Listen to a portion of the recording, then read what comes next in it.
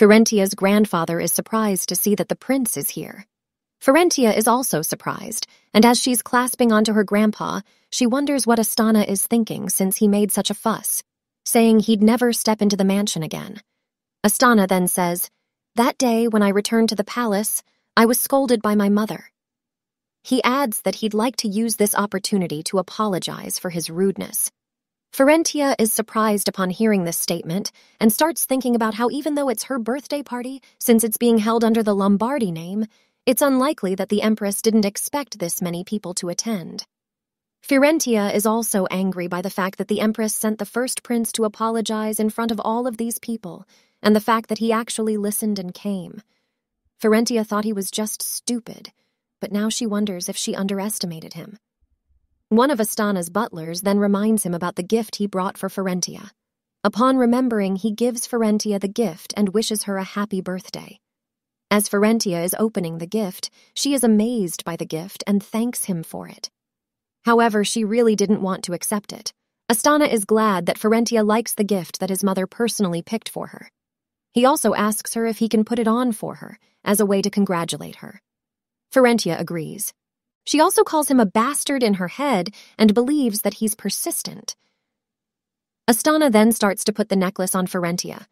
As he's putting it on, Firentia starts to think about how she can't believe that the Empress gave her such a precious thing.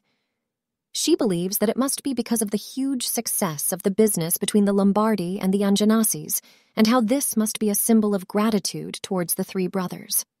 As Firentia is looking at the necklace on her, she realizes that at this point, her birthday is just being used to show off the Empress's political prowess and wealth. Firentia's grandpa then says, "We've been delayed for a moment due to the sudden visit of a guest. However, we cannot keep our other guests waiting any longer, so let the banquet begin. Let us all raise our glasses." Firentia's grandpa continues by making a toast to congratulate Firentia on her 8th birthday. After the toast, everyone cheers and congratulates Firentia. Firentia's grandfather then pats Firentia and tells her that she should go eat something as well, instead of standing still. He adds that he told the chef to show extra care since it's her birthday.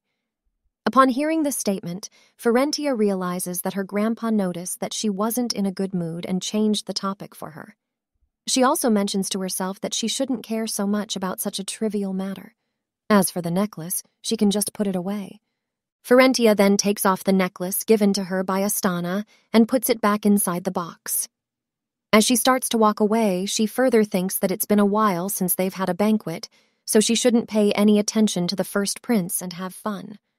However, Astana starts following her. Upon noticing this, Firentia questions him about why he's following her. Astana replies, "Huh? Oh, don't mind me. I'm not doing this because I necessarily want to be with you. I'm going to stay around for a bit and go back, so just shut up and stay still." Firentia gets slightly angry from hearing this response and believes that from the looks of it, this is probably one of the Empress's orders. She also wonders if he really thinks she's just going to be pushed around. Firentia then apologizes to Astana since she's going to be staying with her cousins. She adds that she doesn't have time to be with him, and if he's looking for a playmate, then he can look for someone else. Suddenly, Lulac interrupts their discussion by calling out to Astana and stating to him that it's a shame that they weren't able to socialize last time due to that disgraceful incident. He adds that if it's all right with him, they could show him around the mansion. He further asks him about what he says about that. Astana responds, "Huh? That's right. Well, ... it wasn't that much of a shame, really." As Lulac is fidgeting, he nervously starts to laugh and replies, If that's so, then that's good." Meanwhile, Firentia starts to get even angrier and thinks that Lulac is a coward.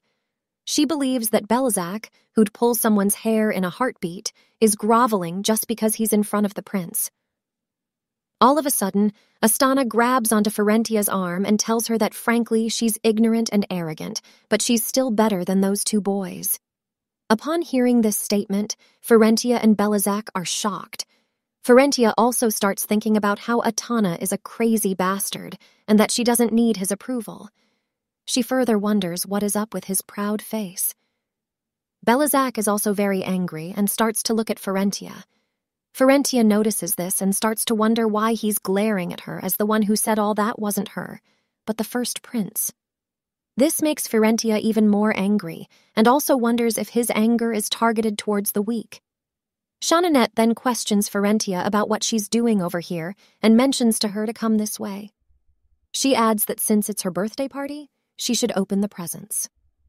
Upon hearing this statement, Firentia starts to think about how she's free and is glad that her auntie saved her right in time.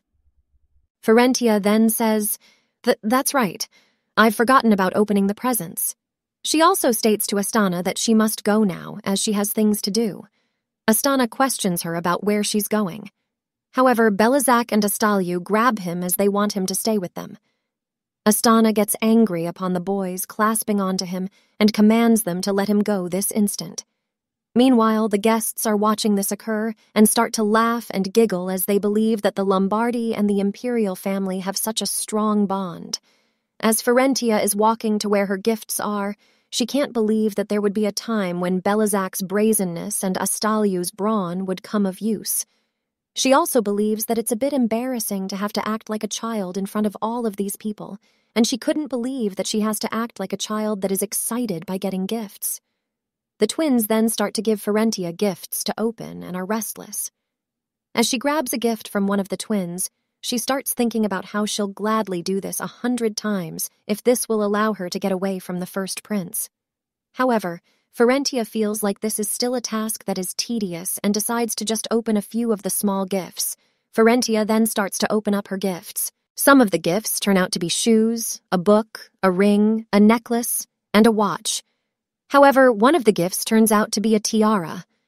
The twins are amazed upon seeing this gift and pressure Firentia to try it on. Once Firentia puts it on, the twins state to her that it's pretty and how it suits her so well. The guests are also amazed and believe that it's cute that the next generation of Lombardi are getting along very well. They add that seeing them all together like this really makes them look like little angels. As Firentia is smiling, she starts to think about how at first she thought it was a bit annoying, but now that she's doing it, it's more fun than she thought. This experience also makes her realize that the anticipation of what's in each of the boxes is why people open up random boxes. Suddenly, a little child attempts to hand Firentia a gift and requests her to open it up next. As Firentia is grabbing the gift, we learn that the little child's name is Craney and he's Astalia's little brother. Firentia is relieved that he hasn't been tainted by his family yet and believes that it must be because he's so young. As she starts to open the gift that Craney handed to her, she starts to wonder what's inside the box. She believes that since the box is big and light, it must be a doll.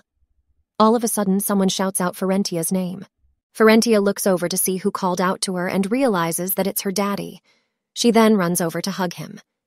As she's hugging him, she is amazed by what he's wearing and mentions to him that he looks so handsome. Firentia's grandfather also tells her father that he's late. Firentia's father responds, "I'm sorry, I must have kept you waiting. I'm sorry, father. I tried my best to come as fast as I could."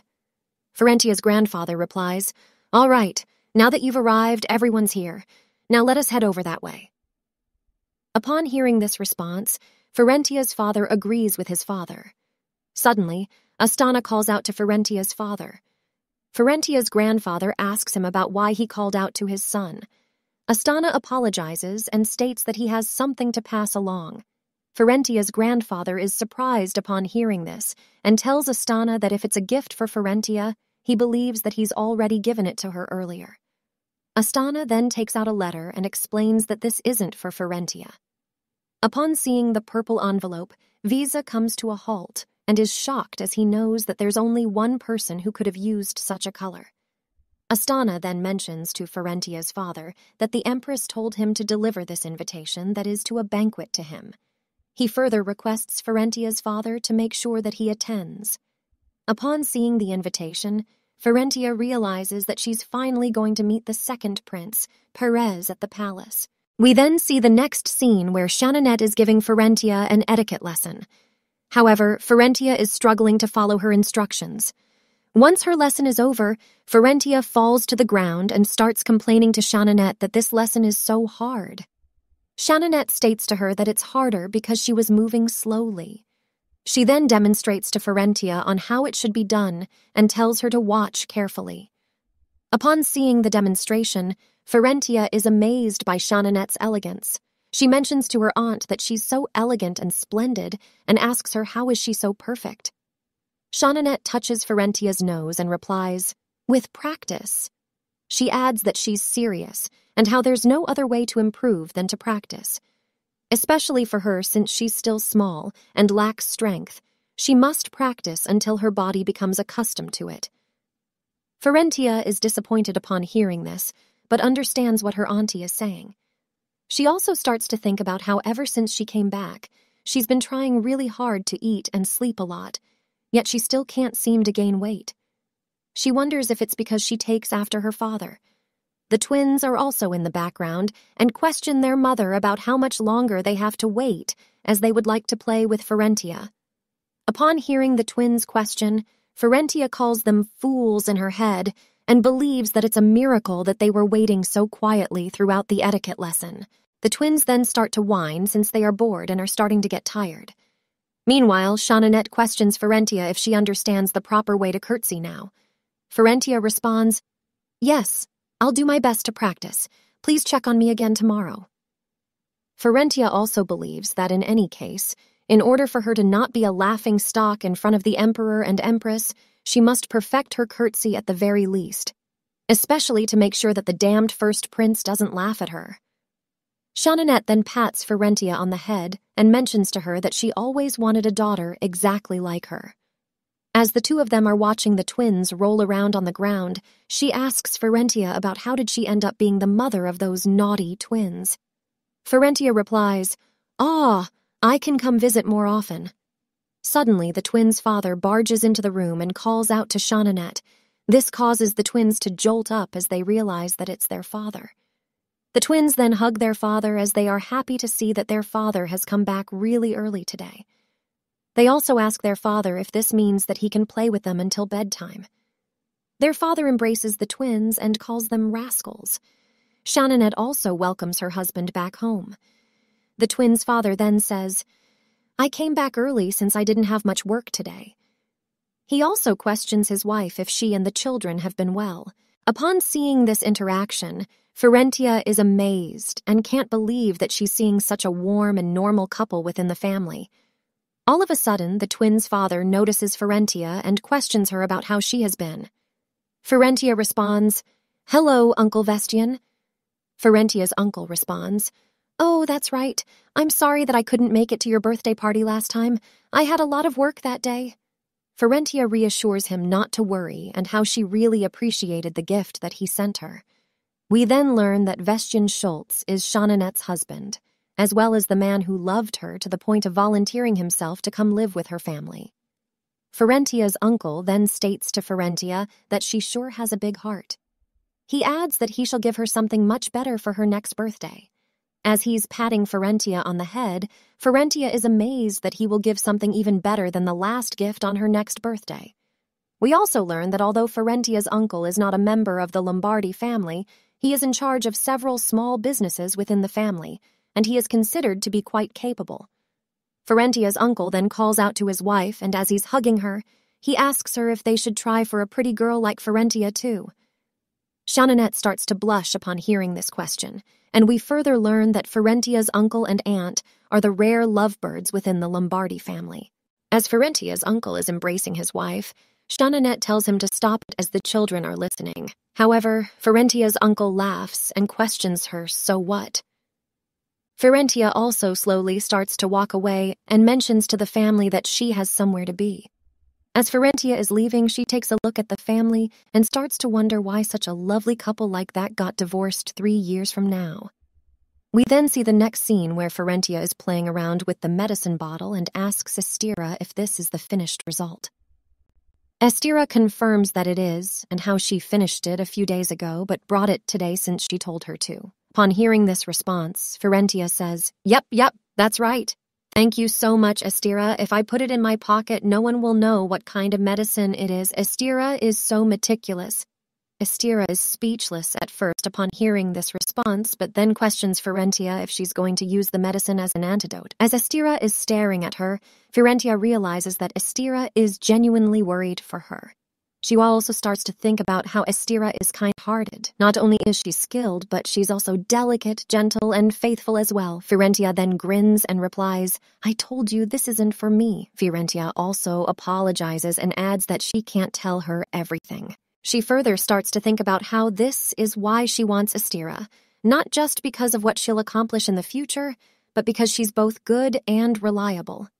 Firentia then clenches her hands and says, "But just as you might have guessed, I am going to be taking this with me to the palace soon." She adds that in the palace, she can trust her.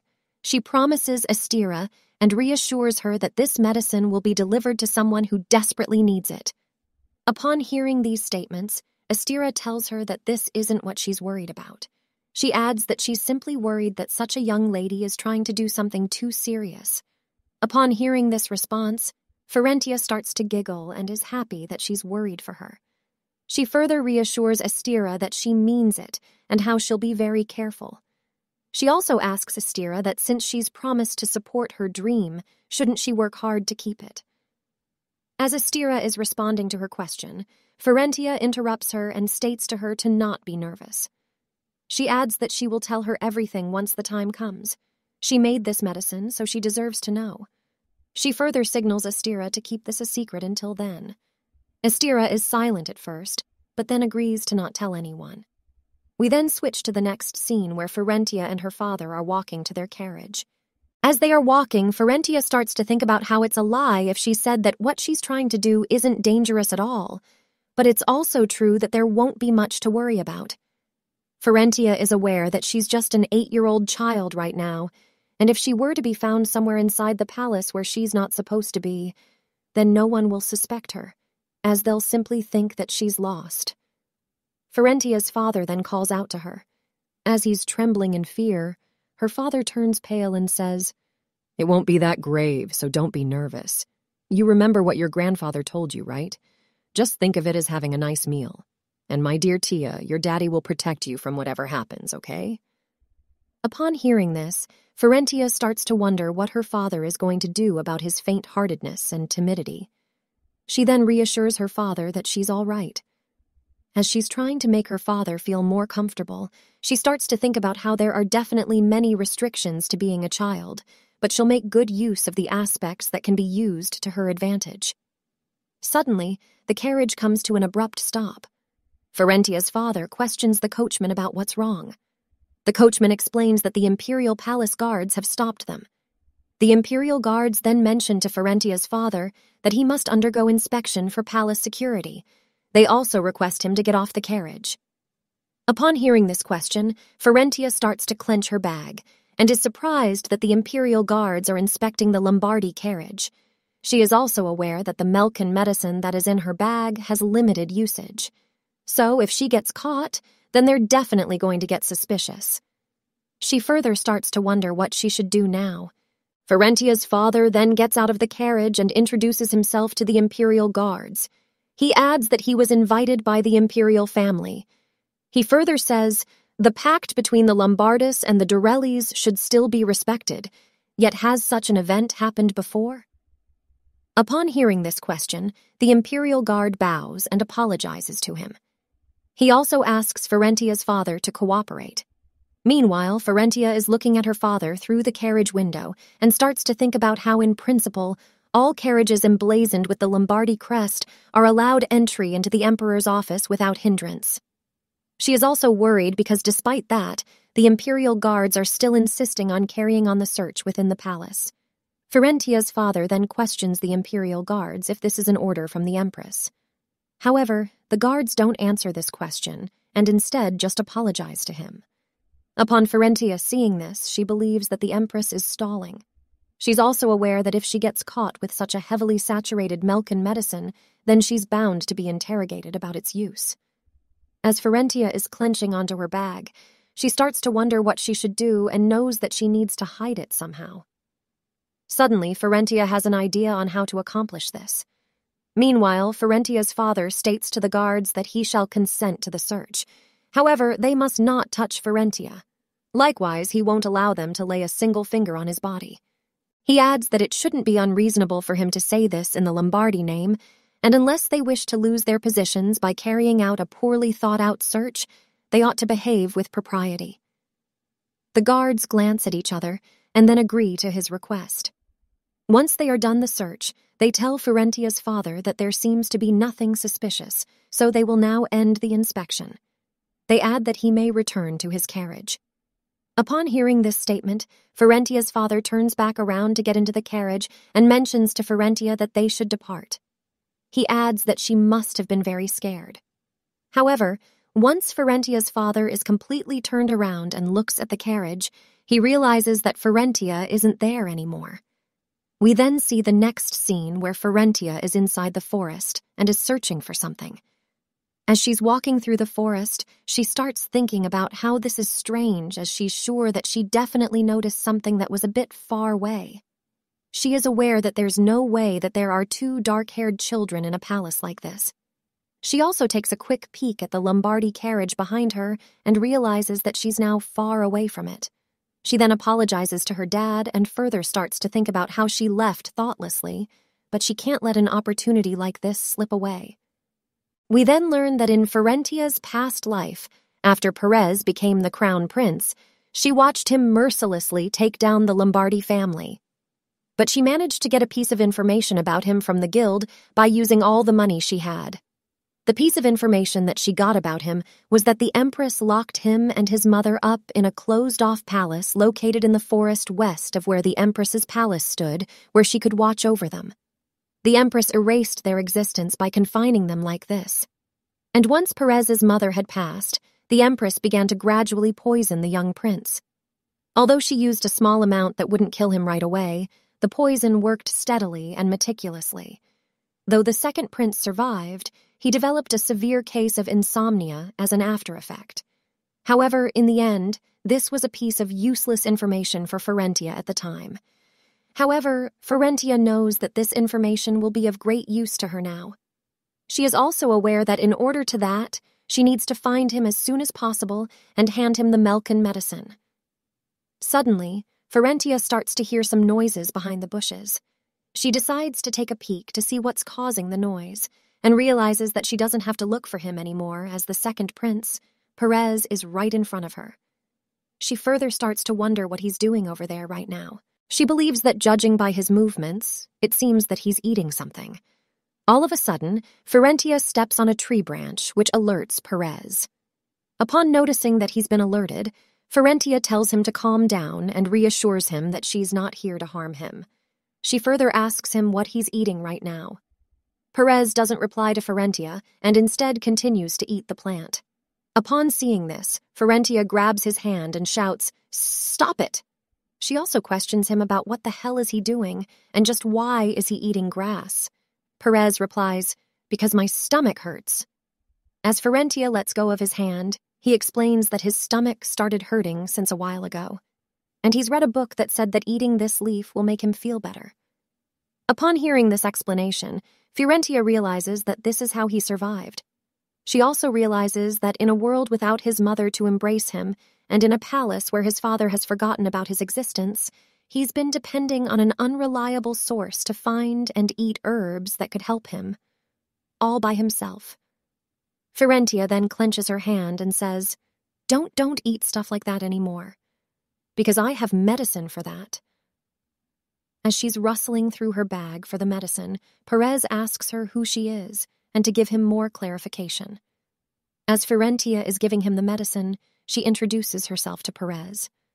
Perez also introduces himself and questions her about why is she crying. As Firentia is wiping away her tears, she replies, Don't misunderstand. This is just because, well..." Upon hearing this response, Perez asks her if she pities him. Firentia states to him that she doesn't, and how it's not like that. However, Perez tells her that it's okay. He adds that his mom, the nanny, and everyone else was like that too. They said that he was to be pitied. He further mentions to Firentia that, of course, two of them aren't around anymore. Upon hearing this statement, Firentia starts to wonder why such a young child has to listen to all of that. She further calls him a bastard and wonders why he's saying all this, as if it's not a big deal. Firentia then questions him about why he doesn't even have a nanny. Perez responds, "She was dismissed a while ago." He adds that she didn't want to leave, but the soldiers dragged her away. Upon hearing this response, Firentia starts to think about how the Empress is cruel.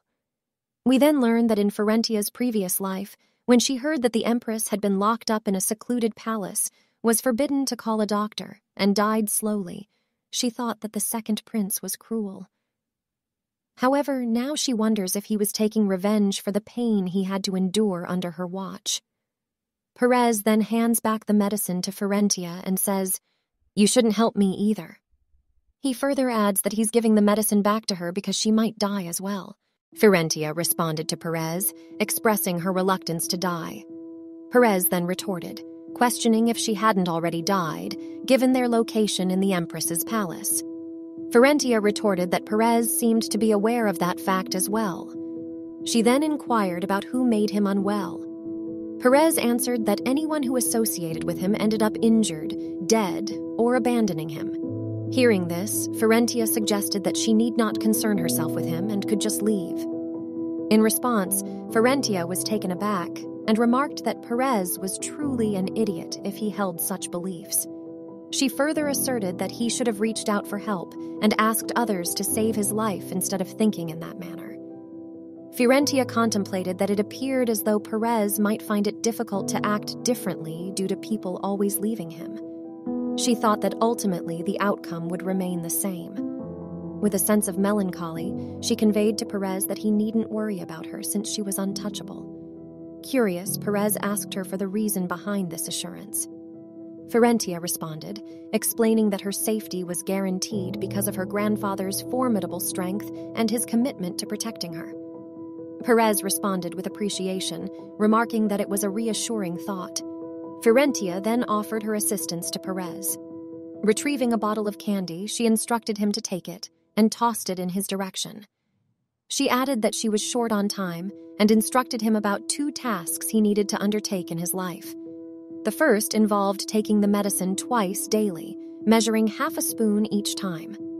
The second task is for him to feign illness when someone observes him.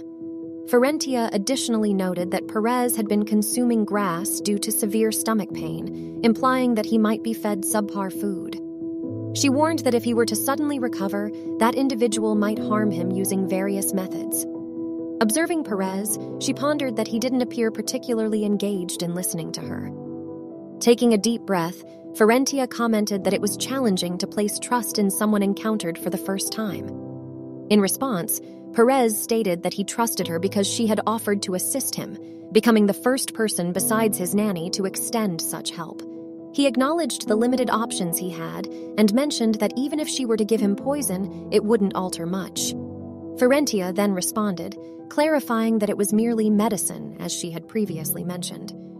Firentia contemplated that being compared to an empress felt like utter nonsense. Perez's thoughts took a different direction, and he inquired whether he should continue living. Firentia asked him to clarify what he meant. In response, Perez recounted that before her death, his mother had cared for him, urging him to live on no matter what. This, he explained, was the reason he resorted to eating grass. However, prior to that, he had experienced deteriorating health and had felt like everyone wished for his demise, which was a difficult reality to bear. Seeking Firentia's perspective, he asked whether she believed he had a chance at a longer life and if it was worthwhile for him to continue living. Firentia, taken aback and overwhelmed by his words, found herself at a loss for a response, feeling a sense of shame.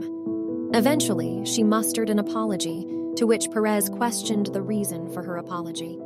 Perez responded, questioning the reason for Firentia's tears, and offered some candy to her. Firentia reassured him that everything was fine and that the candies were meant for him.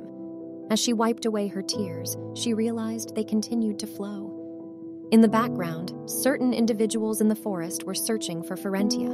When they noticed the pair, Firentia communicated to Perez that it was time to depart and that she would remain hidden for a while. She advised him to remember her instructions. Curious, Perez inquired if she was leaving. In her thoughts, Firentia likened Perez's demeanor to that of a puppy. Gently placing her hand on his head, she instructed him to take care, adhere to his medication schedule, and play on the branches when no one was watching. She promised to bring a book for him when they met again. Perez asked about the possibility of another meeting. Firentia affirmed that they would indeed reunite, and they clasped their fingers in agreement. As Firentia prepared to depart, she expressed her intention to return as soon as possible. Perez concurred, resolving to wait for her. With that, Firentia left, leaving Perez behind. With a final declaration, she began to leave in earnest. Perez agreed with a determined mindset, thinking to himself that he would patiently await her return. And so, Firentia departed, leaving Perez behind as she went on her way. The scene is set in Firentia's bedroom, where she lies down after a meal, expressing that the day has been challenging. She begins to feel a discomfort in her stomach and assumes that the food might not have settled well. The narrative then shifts to a past scene, portraying Firentia's father embracing her and inquiring about her whereabouts. Firentia responds, sharing that she had gone to capture adorable squirrels and managed to resolve the situation. The setting changes to a dining table, where the king remarks that both the Angeneses and Lombardis are vital pillars of the empire, suggesting that they should unite their strengths. Firentia reflects on her own feelings, acknowledging her reluctance to be present at that moment. She also admits that she doesn't recall what she ate during that occasion. Despite her uncertainties, she acknowledges the complexity of portraying the Angeneses as equals to the Lombardis. The scene shifts back to the present, with Firentia still experiencing discomfort and realizing that she hasn't fully recovered. She reflects on a recent memory, noting her surprise at her father's timidity and his unexpected assertiveness towards the emperor and empress.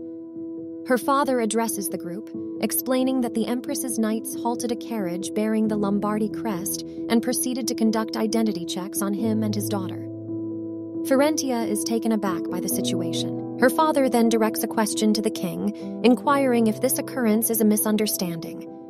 Firentia observes the expressions of both the king and the queen, realizing that their surprise is likely due to her father's unusual behavior, which contrasts his usual timid nature.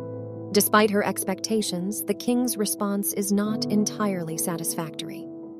He then turns to the queen, stating that the knight's loyalty remains unwavering, especially when it involves the transgression of his longtime friend. The queen offers her perspective, suggesting that the knights in question could be newcomers to the palace.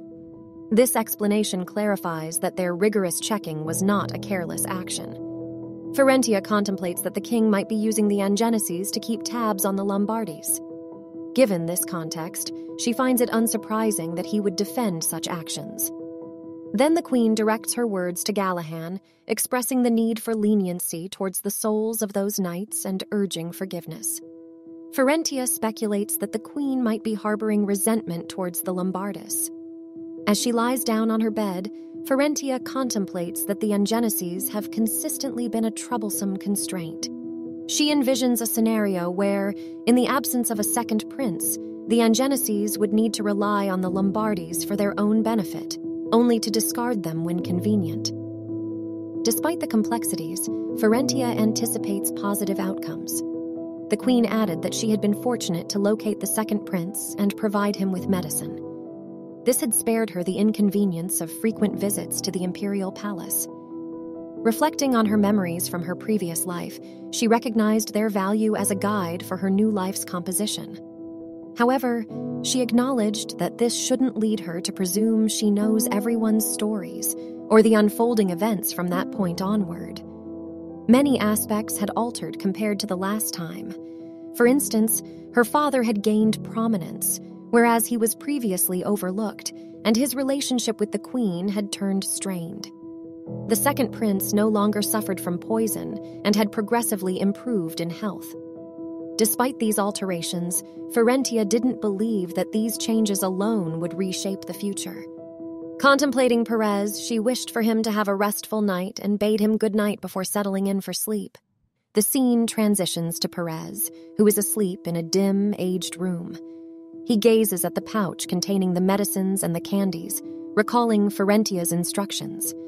She had advised him to undertake 2 tasks, the first being to take the medicine twice daily, half a spoon at each instance. Perez follows her advice and ingests the medicine, experiencing a sharp cough as a result. He then examines one of the candies, reflecting on Firentia's mention of using them to counteract bitterness. Trying one, he discovers its sweetness and ponders her words once more. She had spoken about her grandfather's protective influence and her commitment to assisting him.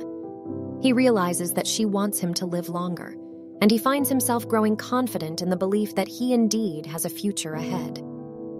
The following morning, Firentia awakens and, while eating her meal, contemplates the necessity of comprehending the things she assumed she knew more diligently. Her brother chides her for eating hastily, to which she responds that, starting from that day, the term later would no longer have a place in her vocabulary. Her brother presents her with a blue ribbon, prompting her to explain that she believes in preparing for tasks in advance to expedite their completion. She considers the ribbon a prime example of this proactive approach. Firentia approaches Estira and calls her over.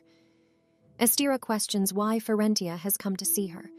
Firentia explains that she has come to request a recommendation letter. Estira has only 1 month left to submit her application for admission, and she is Dr. O'Malley's most accomplished pupil. Her proficiency in preparing medicine is outstanding, and the doctor has highly praised her dedication and thoroughness. Firentia is confident that if Estira wishes for it, the doctor will readily provide a letter for her. Subsequently, Firentia and Estira proceed to see the doctor. He inquires if they are referring to the letter of recommendation from that year. The doctor expresses concern because he has already given that particular letter to someone else. Both Firentia and Estira are taken aback by the doctor's revelation. Firentia inquires about the student to whom he had given the letter. The doctor explains that it was a student he had taught years ago. Once outside the room, Firentia apologizes to Estira for the unexpected turn of events and assures her that she will obtain a recommendation letter for her from another source. Firentia reflects that she had failed to anticipate this situation. She realizes that Dr. O'Malley is the Lombardis family's personal doctor and holds considerable influence, effectively serving as a guaranteed ticket to admission. She understands that people wouldn't oppose his decision.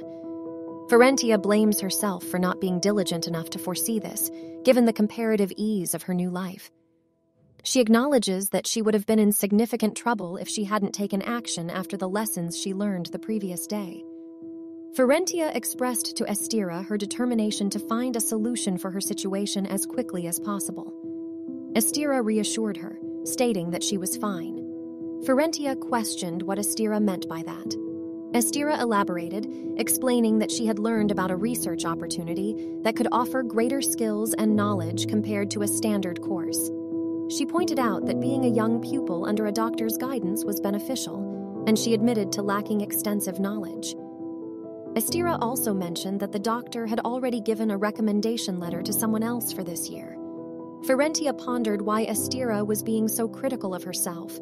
She might have been more inclined to believe her if Estira had communicated all this with a sad expression. However, Estira looked at Firentia and expressed her gratitude for Firentia's efforts, assuring her that she would exert herself to acquire skills and attempt again next year. Firentia took hold of Estira's hands and urged her to wait and listen to what she had to say. She firmly stated that regardless of the circumstances, she was determined to ensure Estira's admission to the academy that year. Firentia settled into a chair, and Estira asked if she had managed to calm down. Firentia confirmed her composure and also extended an apology to Estira. Estira shared her perspective, mentioning that while it was commendable that Firentia had taken action, it was unwise to raise one's voice in front of the doctor as it might create trouble for him. He had overreacted due to not having foreseen that particular piece of information.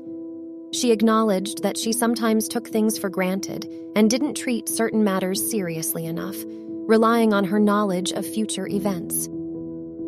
Estira offered her a cup of tea, which Firentia accepted. As Estira served the tea, she explained that she only had herbal tea as a refreshment option. Firentia thanked her for the tea and began to drink it.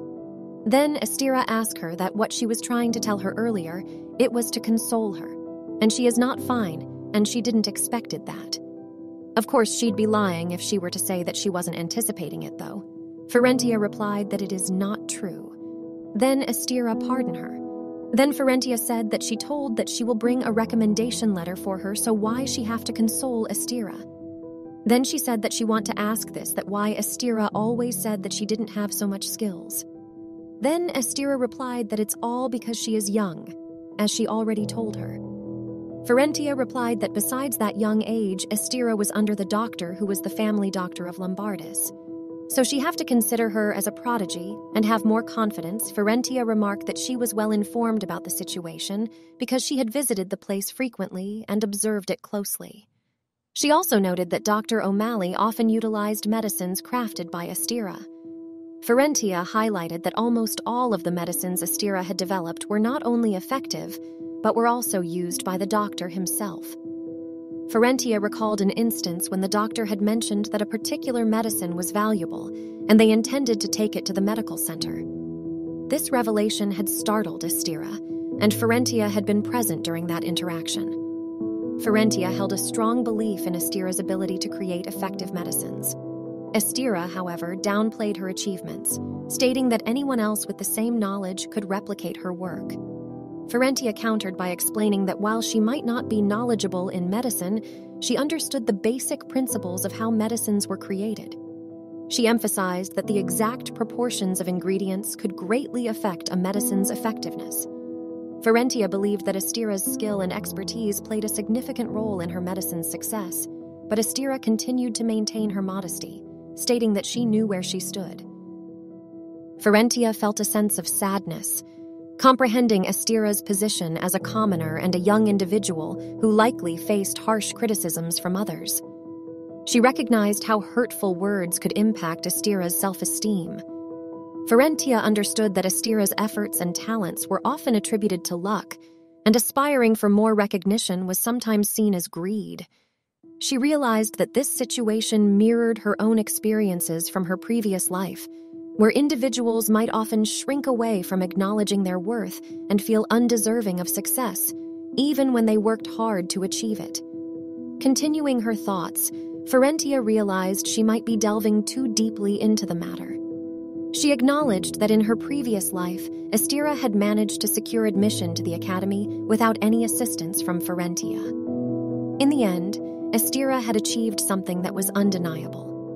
Firentia recognized that Estira might not fully believe her due to Firentia's age and expertise, but she insisted that Estira needed to grasp this perspective. Firentia told Estira that she was considering providing a recommendation letter. She emphasized that it was wasteful to be held back by others' opinions. Firentia declared her intention to obtain a recommendation letter from her grandfather. Estira was taken aback and expressed her surprise, mentioning that she hadn't expected to hear this from Firentia. Firentia explained that the head of the Lombardis family would present a letter to someone deserving, and Estira needed to prove her own worth to earn their trust. Estira found the idea overwhelming, wondering how she could achieve it. Firentia assured her that she wasn't pressuring her and that she believed Estira was capable. She mentioned that even if Estira were to fail, the delay would be by only a year in terms of admission preparation. Firentia encouraged Estira to give it a try and reminded her of her own confidence. The scene shifted to Firentia's grandfather's office. Brochel informed the grandfather that he would proceed with the list of books. The grandfather entrusted the task to him. Brochel also shared his belief regarding the location of the new library. Just then, Firentia entered the room and greeted both of them.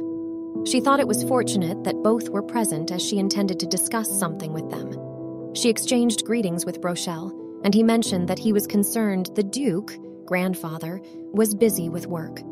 The grandfather inquired about Firentia's reason for visiting and asked if she wanted to spend time with him.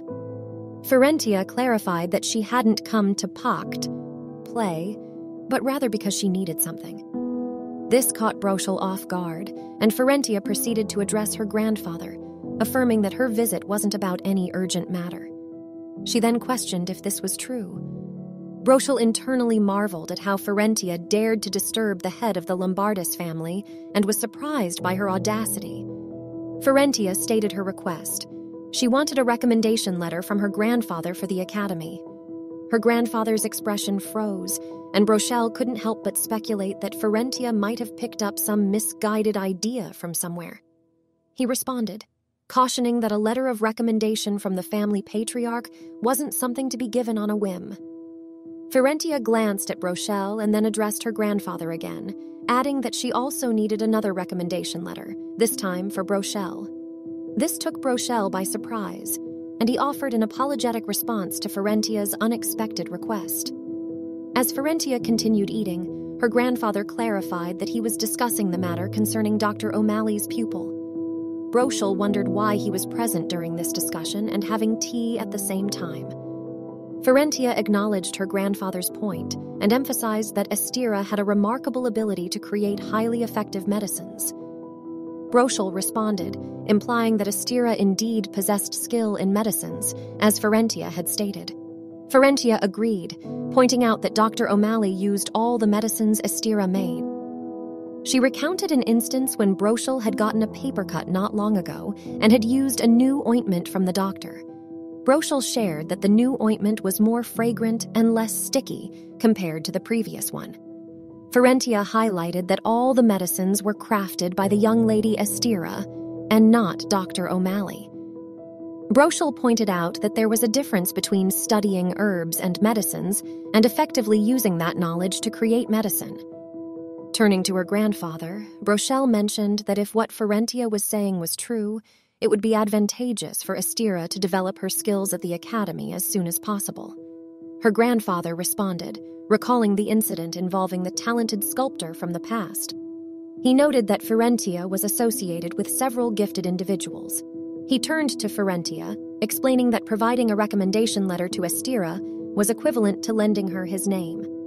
He expressed his intention to support Estira in obtaining a scholarship, but he expressed concerns about risking the reputation of the Lombardi name. With a hint of sadness, Firentia commented that the request seemed to be asking too much. Her grandfather tried to console Firentia, telling her not to be disappointed and assuring her that with Brochel's recommendation letter, Estira's admission would be a straightforward process. Firentia expressed her determination to prove herself. Her grandfather asked what she meant, and Brochel interjected, understanding that Firentia found it hard to believe his praise of Estira's skill. To demonstrate Estira's medicine's excellence, Brochel proposed that Firentia judge it firsthand. As Firentia sat in her room, she contemplated the situation. She recognized that her words might have come across as arrogant, but both her grandfather and Brochel had their own perspectives and experiences. In order to satisfy them both and secure their recommendation letters, she needed to select a medicine with common efficacy that could impress them both. She realized the challenge of finding a medicine that would meet their expectations. She acknowledged her recklessness but understood that a recommendation letter from someone of medical expertise like Dr. O'Malley might not be necessary, especially if the letter's focus wasn't on academic achievements. She pondered potential solutions and then reflected on what her father was doing beside her. The weight of her father's sigh seemed to suffocate her thoughts. Firentia directed her attention to her father and remarked that she was correct. Answers weren't likely to emerge immediately from her current contemplation. She decided that assisting her father might help her calm down, so she asked him why he had been sighing so much and if there was something troubling him. Gallahan hugged her and assured her that it was nothing, just that he had been lost in thought. Firentia responded by advising him to talk to someone if he did have a problem. Gallahan acknowledged that he might have caused his daughter to worry, but insisted that there was genuinely nothing to worry about. Their eye contact lingered for a moment, and he explained that he had been pondering something and hesitating because it was a task he had no prior experience with. Firentia inquired if this task was different from working with soft fabric, displaying her curiosity. Gallahan proceeded to share the details with her, acknowledging the complexity of it. Firentia exclaimed that it was quite challenging, and Gallahan agreed, musing on how a child like her could understand such matters. Firentia marveled at her father's ingenuity, wondering if he was a genius to come up with such ideas in their contemporary era. She realized that if this business venture succeeded, it could significantly change the empire's wealth. Gallahan appreciated her listening and remarked that her support gave him strength. Firentia laughed inwardly, thinking that if she were to tell him the truth about her abilities, he probably wouldn't believe her. Firentia considered that her father needed an adult figure to provide him with support and advice in his business endeavors. She suggested asking Sir Pellet for assistance. Gallahan agreed, thinking that it might be a good idea. Firentia affirmed that Sir Pellet had always been helpful in answering her questions, especially when it came to matters of commerce. She believed that Sir Pellet's insights were reliable and up-to-date regarding the Koroi flannel business. Gallahan was open to the suggestion, and Firentia noted that Sir Pellet appreciated organized thoughts, so putting their ideas down in writing might be more effective. She reflected that greatness wasn't always required for something to be amazing. Often, common discomforts could lead to innovative solutions and high demand. She recognized that both Broschel and her grandfather were older and likely had ample opportunities to sit and think. As Firentia stood up, Gallahan asked where she was headed. She mentioned meeting a friend and assured him she'd be back before dinner. As she left, Firentia pondered whether Astera would manage to complete her task on time. Despite her concerns, she remained optimistic, believing it wouldn't be too challenging. Upon arriving at Astera's house, Firentia embraced her friend, thinking that if their plan unfolded as hoped, both Astera's and her own wishes could come true. The scene transitions to Astera's lab, where she's conducting an experiment. She confirms that the viscosity is satisfactory and turns off the heat before adding springia powder dried with a fusing agent. Just then, Dr. O'Malley knocks on the door and enters, questioning her about the various scents in the air. He identifies the ingredients she's been using and notices the red powder, wondering what she's working on. He inquires if she's making something and calls her experiment more than just a small one. Astera avoids making eye contact as she responds. The doctor remarks that if it's a small experiment, he could simply order her to stop. Astera apologizes, and Dr. O'Malley mentions that he's heard about Firentia pressuring her, implying that she's been acting recklessly. Astera refutes this, insisting that Firentia was only trying to help. The doctor, asserting his role as Astera's master, questions what kind of master would let their disciples stray from the right path. He places his hand on Astera's shoulder and apologizes for misunderstanding her desire to join the academy. He explains that his intentions were for her benefit, as she still has a long way to go before becoming a true researcher. He emphasizes that he can't bear to watch her humiliate herself and advises her not to be overly ambitious, but to faithfully learn under his guidance. He promises that he will give her a recommendation letter himself, either next year or the year after that. The doctor mentions a recent encounter with Dochile, the Flan Guild leader, who expressed gratitude for the recommendation letter given to his son. The doctor recalls Dochile's appreciation for the medical ingredients he provides. Dochile also mentions rumors he's heard about a commoner child under the doctor's tutelage receiving a recommendation letter from the Lombardi family. Dr. O'Malley chuckles and mentions that Astera's age plays a role in the situation. He expresses his hope that she doesn't humiliate herself or cause trouble for the Lombardi family due to her ambitions. Dochile adds that despite having a mentor like Dr. O'Malley, Astera doesn't seem to realize the embarrassment she's creating. He presents a ring box and implies that some people don't understand their place, indicating that the ring is a token of gratitude.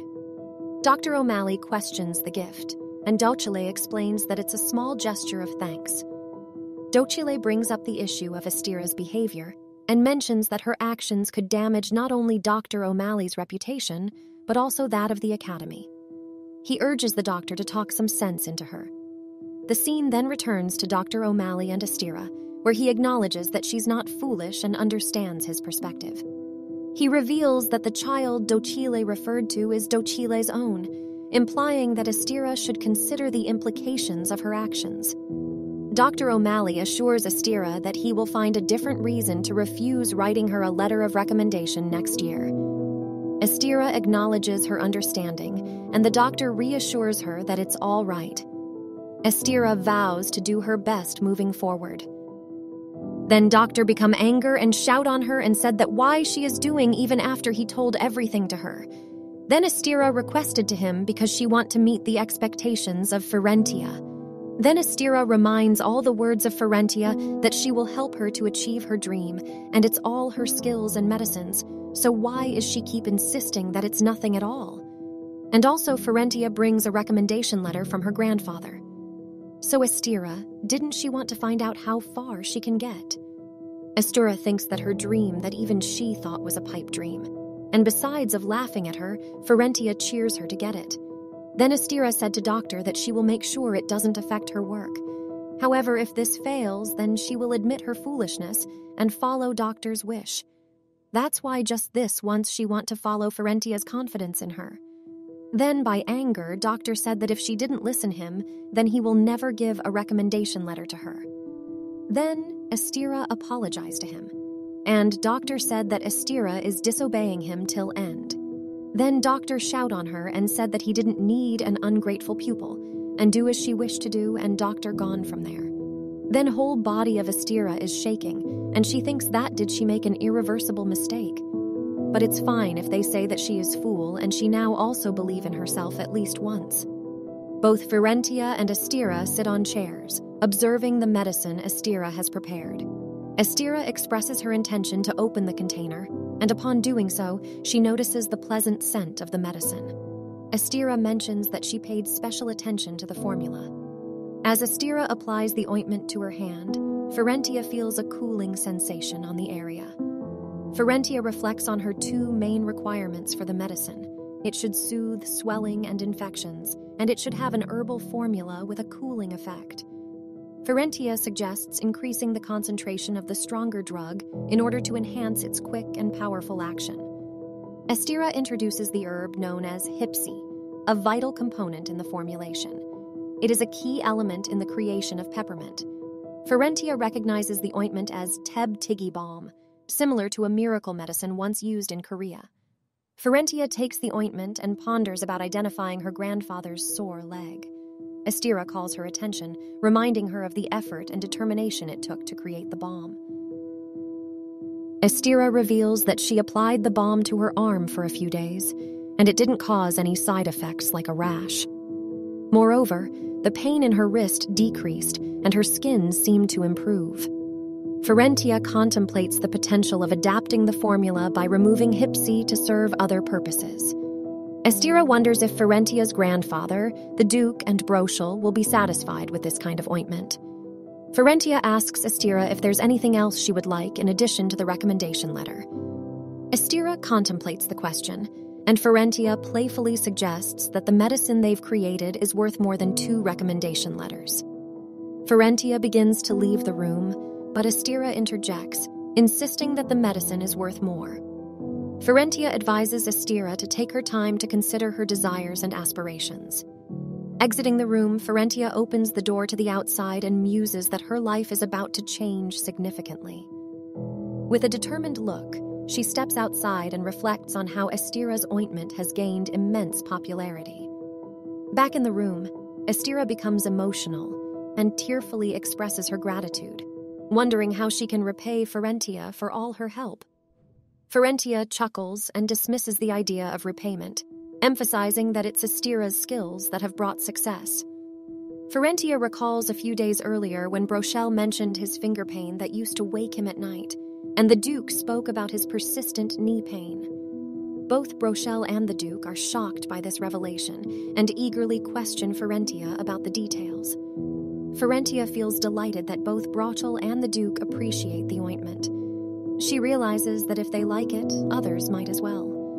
Lombardi's guild decides to produce a limited amount of Estira's ointment due to the difficulty of obtaining some ingredients. They plan to send it as a gift to high-ranking aristocrats and sell a less potent version to the public. Estira is entitled to a portion of the proceeds because she created the ointment. The scene returns to Firentia and Estira. Estira acknowledges that Firentia's belief in her was the reason she got this opportunity. She promises to work hard in academics and not disappoint Firentia. Firentia expresses her trust in Estira and then asks for a favor. Estira eagerly asks what it is. Firentia explains the illness known as trenbro, which leads to the loss of sensation in the extremities and gradual muscle stiffness, ultimately causing respiratory failure and death. She mentions the medicinal herb called rosin, which is found in the area near the academy. Firentia hopes that Estira can discover a cure for trenbro using that ingredient.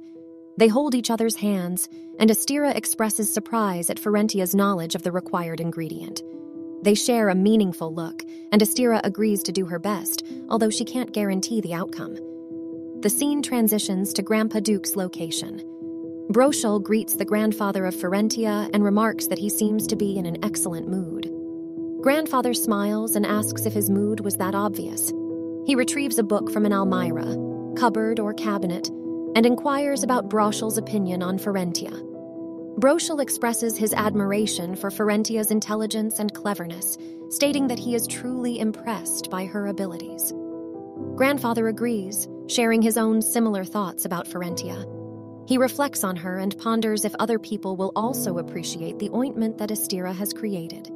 He mentions that Estira will need 2 letters of recommendation and a scholarship, and he asks Brochel to provide her with the proceeds from the ointment's sale, as they made a deal with the old Lulac.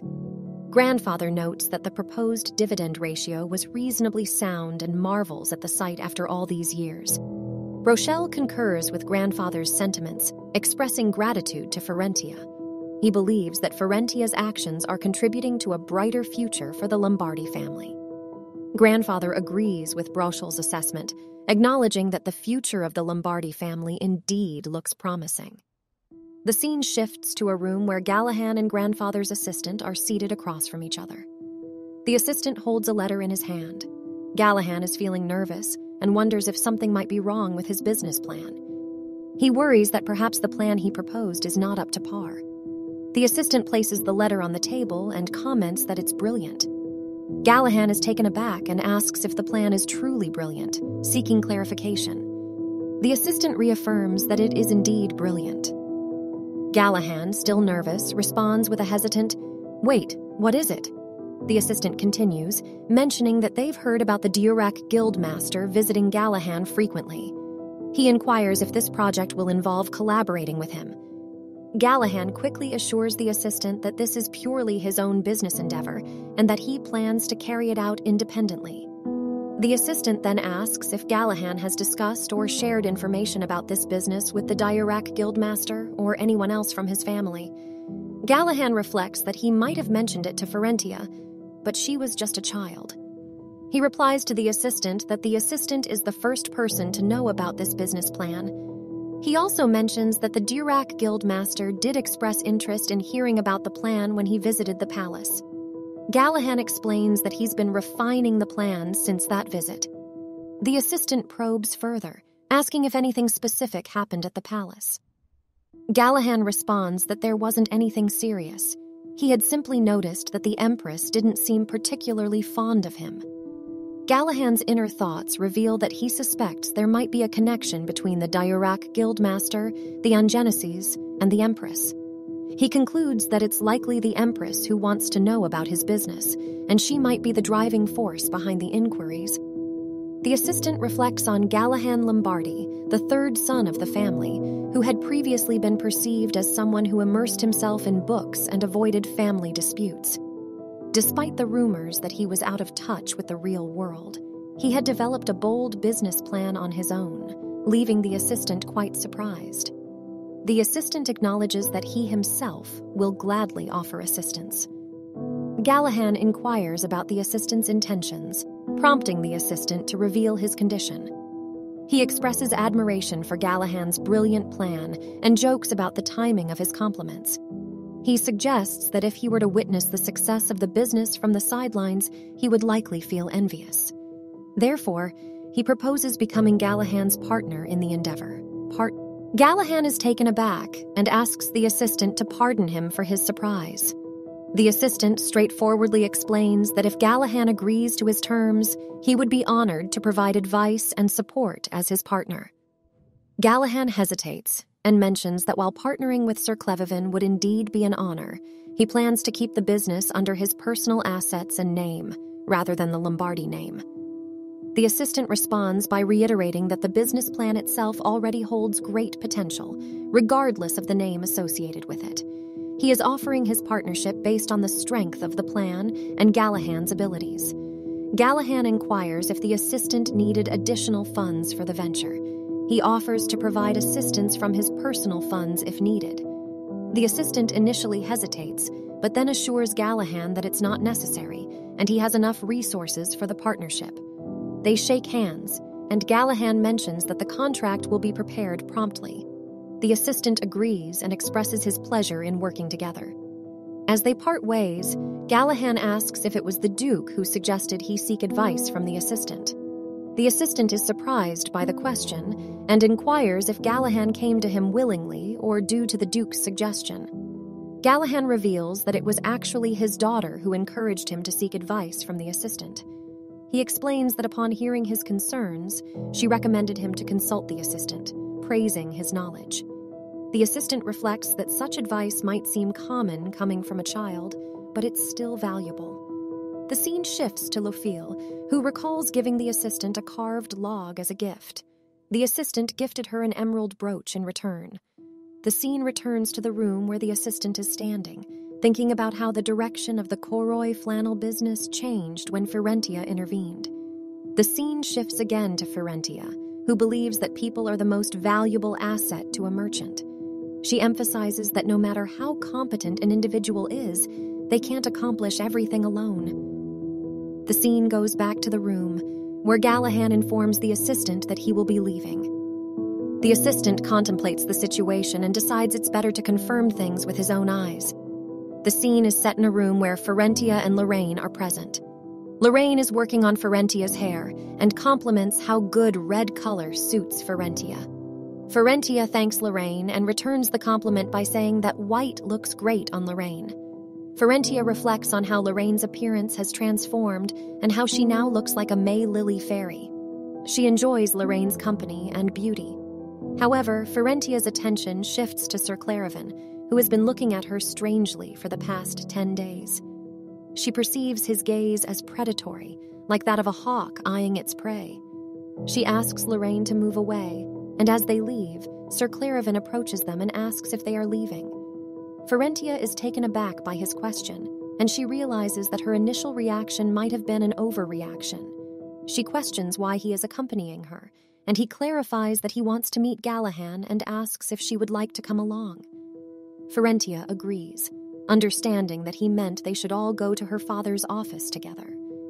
As they reach the office, they find Gallahan and Sir Clevavin chatting over tea. Firentia can't quite catch the conversation, but gathers that it's related to the business plan. Clevavin explains the core of the business plan to Gallahan, focusing on affordability and making the products accessible to common people. The location of the store in the Heslot market is chosen because commoners would be more willing to try new commodities different from what nobles consume. Gallahan and Clevavin discuss how the affordability aspect is a crucial factor, and Firentia begins to think that this business is taking an unusual direction. Clevavin listens to Gallahan's input and responds by suggesting that the project should focus on appealing to those who desire high-quality goods. By targeting a wealthy minority, the business can generate a trickle-down effect and stimulate the interest of other commoners. Firentia becomes bewildered by Clevavin's sudden change in approach and finds his idea somewhat nonsensical. Firentia reflects on the existing clothing industry, where clothing is often made by hand or tailor-made for aristocrats.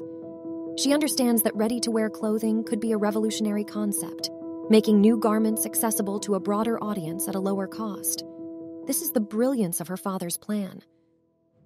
Gallahan further discusses the use of high-quality materials to enhance desire for the products, and Clevavin agrees, mentioning the need to consider interior design and order placement costs.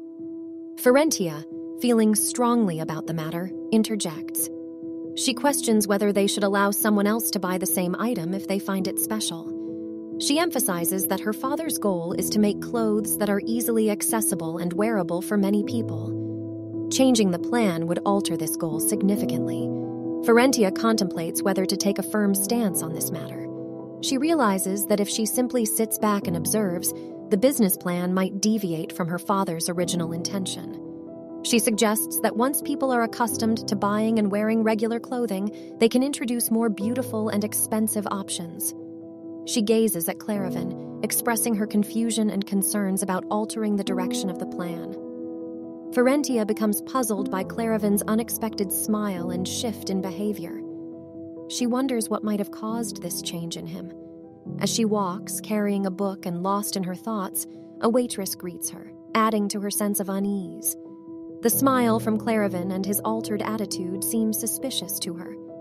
Entering the classroom, Firentia notices that no one else is present, including the twins and Lorraine, who usually arrives early. Claravan informs her that no one else will be coming that day. Firentia looks at him, clearly intrigued and concerned about the situation. The mystery of the empty classroom and Claravan's demeanor leaves her wondering what might be going on.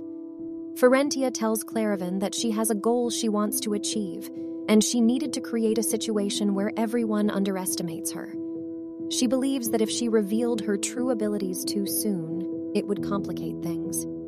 Claravan asks what that goal is, and Firentia explains that she wants to make Astera's ointment widely known and for it to become a product that people use in their daily lives. She wants to support Astera and make her known as a talented individual. Claravan questions why she's taking such a roundabout approach and why she didn't consult him, as he might have been able to help. Firentia responds that she wanted to make things work without relying on the prestige of the Lombardi name or his assistance, as she was curious to see if she could succeed on her own. Claravan then points out that she must be aware of how much he knows, but she must also be aware that he's been holding back from helping her. Firentia acknowledges that she had a feeling he was keeping a close eye on her. Claravan admits that he had the intention of remaining a spectator and watching her, and he wanted to see how far she could go on her own. Firentia apologizes for causing confusion and asks if he's angry. Claravan clarifies that he's not angry, but he wants to know what she'll do next. Firentia expresses her determination to achieve her goals, and Claravan tells her that he'll be watching her closely, hoping that she doesn't disappoint him. The two of them share a moment of understanding and determination, each aware of the other's intentions. Firentia is ready to move forward with her plans, and Claravan seems intrigued by her determination and willingness to go against expectations. Claravan acknowledges her point, understanding that if Firentia were to stand out too much at this stage, it could potentially attract unwanted attention and put her in a vulnerable position. Firentia continues, saying that she's observing the situation and learning about the dynamics within the family and the aristocratic society. She wants to bide her time and build her reputation slowly and steadily. Firentia expresses her concern that if she were to make a move too soon, her actions could be misinterpreted, and she might not be able to achieve her goal. She wants to prove herself based on her own efforts, not relying solely on her family's name or the assistance of others. She believes that the path she's chosen will allow her to gain the trust and respect of those around her in a genuine way. Claravan agrees with her reasoning, admitting that he's curious to see how far she can go with her approach. He acknowledges that she has the potential to be quite formidable in the future. Firentia thanks him for his understanding and assures him that she won't let his expectations down. Claravan encourages her to do her best and keep moving forward. As they continue their conversation, it becomes clear that Firentia and Claravan have a complex and multifaceted relationship. While there is a mentor-student dynamic, there's also an element of mutual respect and understanding between them. Firentia's determination and calculated approach have garnered Claravan's attention and interest, and he seems eager to see how she navigates her way through the challenges ahead. Claravan called her once again and thought that she had already considered that. Then Firentia told Claravan that he remembered her answer for the second assignment during class. She had thought that the most valuable assets to a merchant were people. Then she moved her hand towards him and said that before understanding the rule, she had wanted trustworthy people around her. Claravan replied that he could always price his worth. Firentia replied that, however, she didn't want to be simply told that she had what it took. She wanted a position that no one could deny. If she was going to prove her worth, then she would like to prove herself so firmly that no one but she could be considered as the next head of the family. Then Claravan thought for a moment and said, "What if I were to take Video's side and reveal her plan?" Firentia replied that it was nonsense and assured him that something like that would never happen in the future. She also mentioned that, after all, Claravan loved Lombardis. Claravan thought about how, after the death of her grandfather, there had been many speculations regarding the Pellet Corporation. It had grown at such a rapid speed after gaining independence. The Lombardi's main guild, which had suffered from an unusual delay in production, overcame a crisis due to the deal with the Pellet Corporation. Additionally, the Surgeon district, which had been repossessed by the Empire, was also expected to be reclaimed eventually. He continued, mentioning that rumors suggested he had been aiming for this opportunity while working under Lulac. However, the Pellet Corporation had never invaded the core area of the Lombardi Guild. He had been kicked out of the manor at the time, so he didn't know exactly what happened. But perhaps Claravan had truly helped the Lombardi Guild despite its newfound independence. Maybe his family didn't fall apart in just 2 years. Rather, it was likely thanks to him that it was able to remain standing for another 2 years. Claravan looked at Firentia, approached her, and began tugging at her shoes. He expressed that he wanted to request something from her. He asked her to allow him to be one of her people. Firentia hesitated and then replied that it might be a bit difficult for him to follow her from that point onward. She advised him to be prepared for what lay ahead. The scene shifted to Firentia and Gallahan's room, where both were getting ready. While showing some options, Gallahan asked Firentia what would suit him. She made a choice, and Gallahan complimented her, mentioning that he had coincidentally picked the same one. The maids were delighted to hear this. Once Gallahan and Firentia were ready, she looked at herself in the mirror and felt happy. Gallahan commented that Firentia was becoming more beautiful with each passing day. She replied that he also looked handsome. Then Firentia thought that they were preparing for the Lombardi lunch banquet, a family event held 4 times a year for family unity and internal stability. She thought of her uncle, aunt, and cousin, realizing that the lunch might not have the desired effect. Nonetheless, she appreciated seeing her father dressed up for the occasion. Gallahan held her hand and suggested they go. Firentia agreed, and they stepped outside. To their surprise, they found Claravan waiting for Gallahan. Gallahan asked if they had kept him waiting. Claravan replied affirmatively, explaining it was urgent. He expressed his need to speak with Gallahan, as it concerned a rollout in 10 days. Firentia mentioned that she would spend time with Jiliu and Marin. Gallahan responded that he would join her shortly. She advised him to finish his work first. She excused herself from Claravan, thinking that a few weeks had passed since their last conversation. She still found it hard to believe that Claravan had become one of her associates, and it might take years at the very least. She considered that it might be a good idea to accelerate the original plan at this rate. Vestian appeared and struck her, causing her to fall. When she looked up, she realized it was Shananet looking at her angrily. Without offering help, he continued on his way. Jiliu and Marin approached Firentia, asking if she was hurt. Jiliu remarked that their father hadn't seen her and urged her to hurry. Firentia asked if she had done something wrong. The twins looked at her and she continued, mentioning that Vestian seemed to be angry with her. The twins reassured her that it had nothing to do with her. Their father didn't have a fondness for their cousins. Firentia inquired about their point, and one of the twins explained that since it was Firentia, they could share the truth with her. The other twin added that it was okay because it was Firentia. They revealed that their father had expressed his dislike for the Lombardi family, considering them to be full of irritating and foolish individuals. But Firentia was not included in that assessment. They advised her not to share this information with anyone else, as it was a secret among the Schultz family members. Firentia assured them that she hadn't told anyone. The twins suggested they head to where the tasty food was. As they left, Firentia noticed her aunt seemed to know about these matters, given Vestian's conversation with Shananet. Vestian and Shananet smiled, and Firentia thought to herself that Shonanet's smile didn't seem genuine. She recognized that Shonanet was a strong-willed woman who wouldn't pretend innocence like that. The scene shifted to the dining room where everyone was seated. Firentia observed Vestian and considered that even though he hadn't officially taken on the Lombardi name as a son-in-law, he always introduced himself as Vestian Lombardi in public.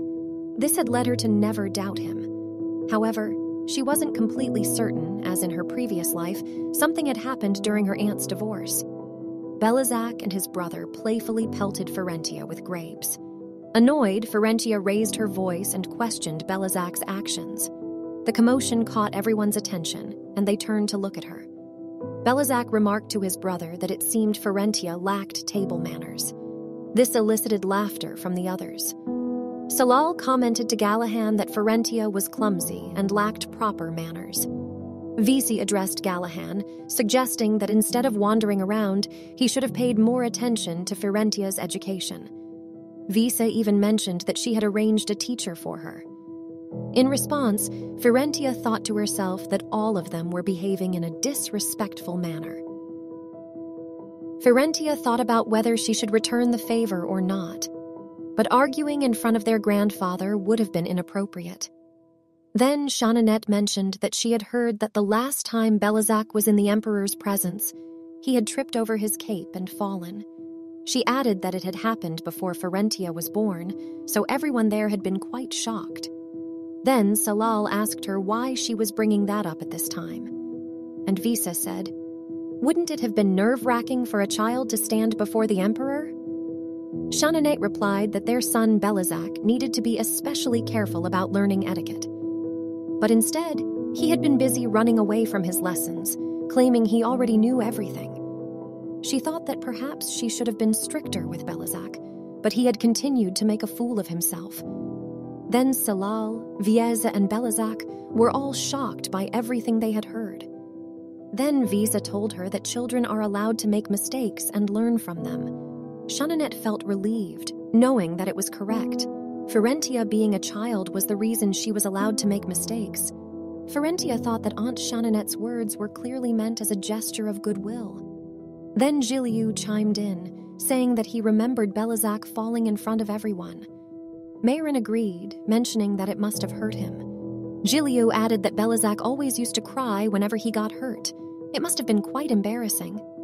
While eating grapes, Firentia observed that the twins were serving Belizak in the right manner. Viese was concerned, thinking that at this rate Belizak would become the laughing stock of the family, especially in front of Gallahan's daughter, and he couldn't allow this to happen. Then Visa stood and said to his father, the Duke, that he should be allowed to serve the glass of wine. The Duke granted him permission. Viese went on to say that the fact Belizak became playmates with the prince was all thanks to their father. Salal chimed in, stating that it was a great honor for the head of the family to have such expectations for Belizak. She expressed gratitude to the Duke for allowing Belizak to enter the palace without waiting until the age of 11. Responded, saying there was no need to make a fuss and that they should consider it an early birthday gift. He added that the palace wasn't like the Lombardis, so they needed to take great precautions when visiting. Visa assured his father not to worry, mentioning that since their father had taken a special liking to Belizak, the Empress had willingly chosen him as a playmate. Therefore, no one in the palace would dare to look down on Belizak. Firentia was certain that her grandfather's opinion of Belizak differed from her own. It was no wonder she hadn't seen him in the study room for a while. As it turned out, he had been in and out of the palace all along. By the way, about the imperial family's playmates, they were essentially exclusive companions for the imperial family. From a political perspective, this practice secured future authority and power. However, Firentia wondered what was so appealing about a rotten apple. Then Duke called for Firentia and asked her to come closer. As she approached, Firentia pondered why her grandfather had summoned her.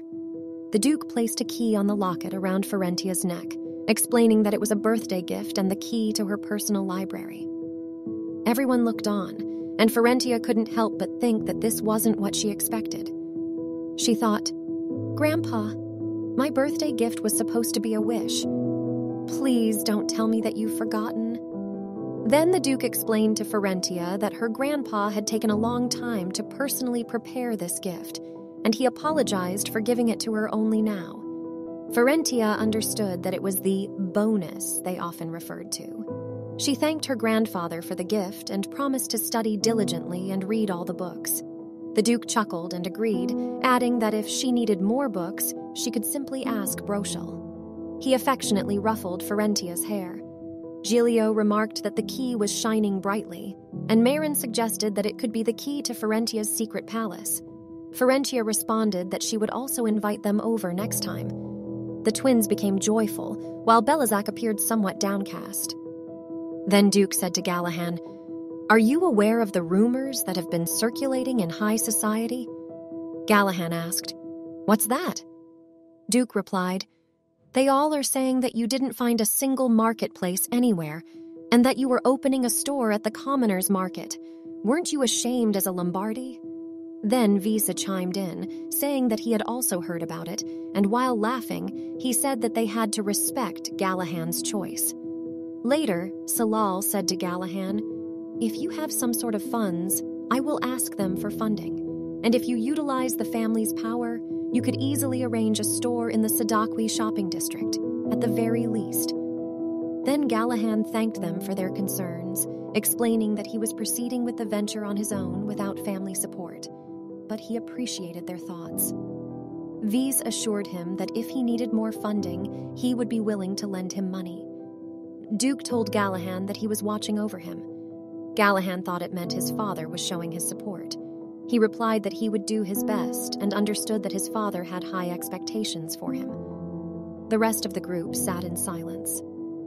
Vestian commented that the food tasted fantastic with everyone gathered there, and asked Duke Lulac if he agreed. Firentia, after noticing the expressions of others upon hearing the news of her father opening a new shop, looked forward to their reactions. Firentia is walking to her library that her grandpa gifted her. Suddenly, she notices guards standing in front of the library door. Firentia greets the guards and starts to open the door to the library. As she's opening the door, she starts to think about how she wondered why the library was located in front of her grandfather's study, but now she realizes that the guards were part of the package. Firentia successfully opens the door with her key and walks inside. Once inside, she is amazed by it. As she's touching her desk, she starts remembering about when she was sick in the past.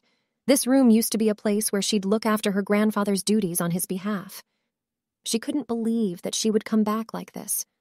All of a sudden, someone starts to knock on the library door. The person walks in, which makes Firentia realize that it's Claravan. Claravan then tells her that it's a lovely place.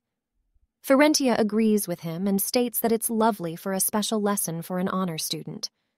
Firentia also decides to build up her power safely and soundly at this place that used to be her study in her previous life. After Claravan is finished giving her a lesson, he says, "All right, I think this is enough to understand your level of knowledge." He adds that in all seriousness, you have incredible knowledge of commerce and a sensibility that is unbelievable for an 8-year-old child. He further asks her about just when did she read The Flow of Commerce and Thilma's Economic Theory. Firentia starts to nervously laugh upon hearing this question and wonders what her teacher means by when.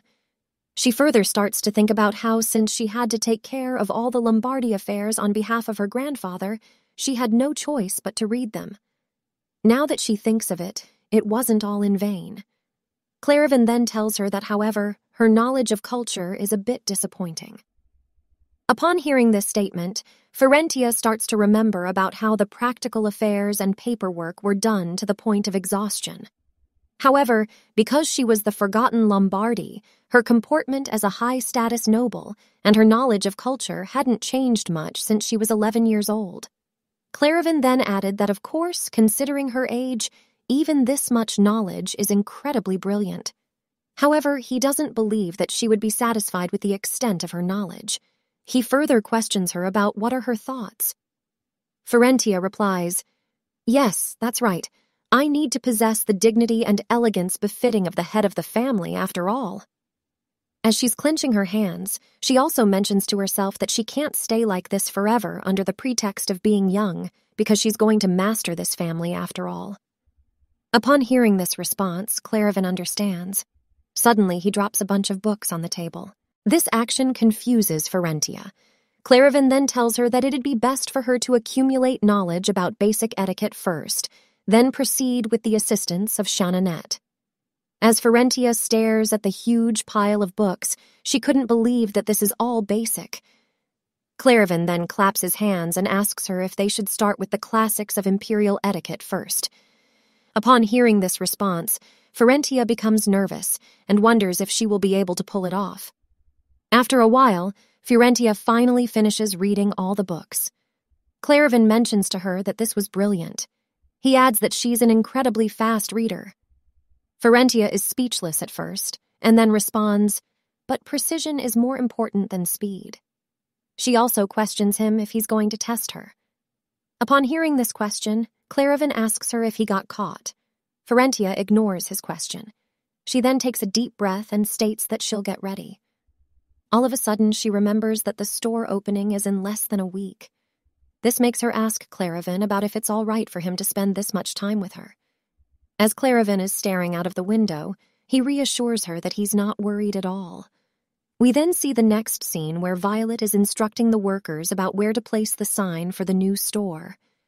The citizens start noticing the sign and realize that a new shop is opening. They are also amazed that a store this big is opening up at a place like this. Suddenly, Violet turns her head and greets the citizens. As she's shaking one of the citizens' hands, she tells them about how she's the manager of the Galahans clothing store. She further requests them to visit as they're opening in a week. One of the citizens states that a young lady like her is so lively. She also asks Violet about what are they selling in there. She adds that she heard that a boutique is a store that nobles go to, but she's never heard of anything like a clothing store before. Upon hearing this statement, the citizens start to whisper amongst themselves about the store and how it's going to be very expensive. This causes Violet to tell them that they're different from the boutiques that makes bespoke clothing. She adds that they can think of it as a place where they sell ready-made clothes. This makes the citizens question her for clarification. Violet clarifies that this is correct and how they'll be able to order clothes for less than 2 silver coins. Upon hearing this clarification, the citizen starts to laugh and call her jokester. As they continue to laugh, they mock her as a single garment for a child is worth 1 silver coin alone. They further confirm with her about if she's going to scam them as soon as they walk in by mentioning to them that it's actually 10 silvers. Violet responds, "No, it's true. I'll be here from now on, so why on earth would I lie about that?" Upon hearing this response, the citizens stop laughing and confirm with her if this is the truth. Violet reassures the citizens that it is. She adds that they're going to have to come early on the day they open because their goods will sell out very quickly. This reassurance causes the citizens to chatter amongst themselves once again. They start to become curious and wonder if they should give it a try. They eventually decide to give the store a chance. Upon hearing these positive comments, Violet gets their attention again and says, "As I've told you all, the opening is in a week." She further requests the citizens not to forget to spread the word and to give them a visit. We then transition to the next scene where we see that the maids are getting Lavinie ready. As Lavinie is getting ready, she starts to remember about how her butler apologized to her. He stated to her that despite Galahad's appearance, he's more stubborn than he thought, and how Galahad wouldn't speak of his business even by the tiniest bit. He added that he tried his best to ensure that things wouldn't turn out this way. As Lavinie continues to think about Galahad, one of the maids realizes that Lavinie doesn't seem to be in a good mood. She tells herself that she should be especially careful. Suddenly, one of the maids makes a mistake on Lavinie's nails. Upon realizing her mistake, she fumbles to the ground and seeks for forgiveness. All of the other maids also fall to the ground and seek for her forgiveness. However, Lavinie ignores all the maids as she notices one of the maids that isn't on her knees. She then mentions to the maids that all of them can leave except for the one standing. The maids agree and slam the door behind them as they're leaving. The maid that was initially standing then falls to the ground. Lavinia then asks the maid about why she's not hearing anything from her. The maid nervously replies, "Your Majesty, we're indeed using all of our powers to do as you've ordered, but..." Lavinia responds, "Your father has recently been appointed as the Chancellor of the court." The maid agrees to her response. Lavinia then questions the maid about if she agrees that if she wishes to enjoy this good fortune, then she must take on the responsibility behind it. Upon hearing this question, the maid states to her that, however, whenever she saw Perez, he was lying down in pain. She also requests Lavinia for more time and wonders why Perez isn't dead yet. The maid believes that everyone would be at ease if Perez were to die. She also wishes that he would just die already. As Lavinia is holding the medicine, she then tells the maid that next time she should be more generous when it comes to the amount. The maid agrees to Lavinia and is relieved about the fact that she's not the one dying, but the second prince is. We then see the next scene where everyone is lining up to go inside the Gallahan clothing store. One of the workers is also mentioning to all of the customers that they may buy up to 2 pairs per person and how they would appreciate it if they could keep the line in order. Meanwhile, Violet shows Claravan the sales status for the past 3 days. She also states that they're adding more every day, but due to several items selling out, they'll have to close early. She adds that at this rate, they're expected to run out of stock within a month. Claravan chuckles upon hearing this statement and tells her that they should proceed with the sub-branch faster than they planned. Violet replies, "The customer base has an overwhelming number of married women." She also confirms with Claravan if this is a natural result since they know who's in charge of making the clothes. Claravan nods in agreement and mentions to her that it sounds good. He adds that 80% of the new seamstresses that they'll hire this time will be directed to the men's clothing production. Violet becomes confused upon hearing this response and asks him if he thinks the current workers will be able to handle such an extraordinary amount of work. She adds that they've already doubled their orders for women's clothing alone at this state. As Claravan hands her some papers, he reassures her that if it's that, then there's nothing to worry about. Violet then reads the papers that Claravan gave her and realizes that the papers are for a clothing order from Duke Lombardi. The order is to make ready-made clothes for all the servants working at the Lombardi mansion. Claravan starts to chuckle from seeing Violet's reaction and tells Violet to look at the back page as well. Upon hearing this statement, Violet flips to the back page and is shocked. Claravan then says, "Thanks to this, apart from the new seamstresses, we're permitted to temporarily hire tailors working exclusively for the Lombardi family under the Duke's name. Please compensate them well." Violet beams with happiness and agrees with him. She also couldn't believe that the garments will be made by the Lombardi family's craftsmen and adds that no one would be able to judge the clothes for their affordability. She further questions Claravan about how did he come up with the idea of negotiating with the Duke. Upon hearing this question, Claravan looks out of the window and starts to remember about how Firentia mentioned to him that if all goes according to the order, then the Lombardi's exclusive tailors and seamstresses who are in charge of making clothes for the servants will run out.